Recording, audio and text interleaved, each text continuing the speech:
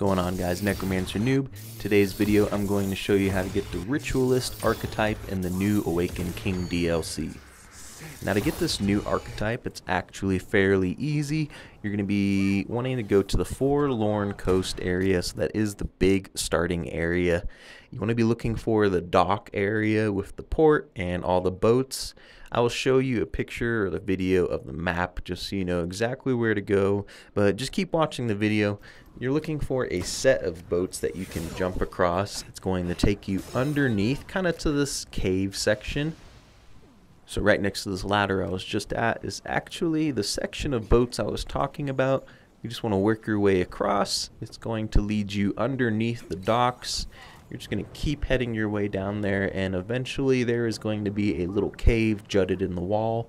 Once you get inside that cave, there is actually a witch doing a little ritual sacrifice. Now you want to take out that witch, take out the pig next to her, and on the wall next to her is actually a doll that you can pick up. You can take that to Wallace at the ward, and you can craft yourself the new Ritualist archetype.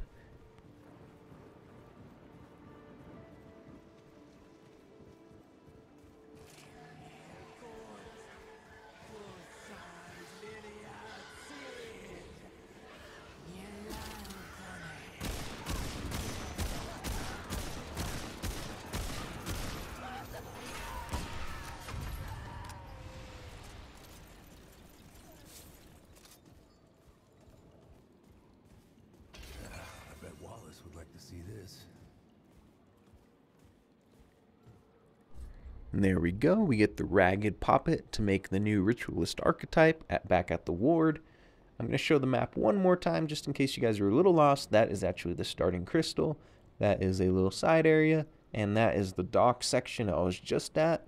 Those are the boats I had to climb on and get into this little cave. But there you have it. That's how you get the new Ritualist archetype and the Awakened King DLC. It is super cool to get a bunch of buffs and bonuses for status effects on enemies. I really like what they did with this class.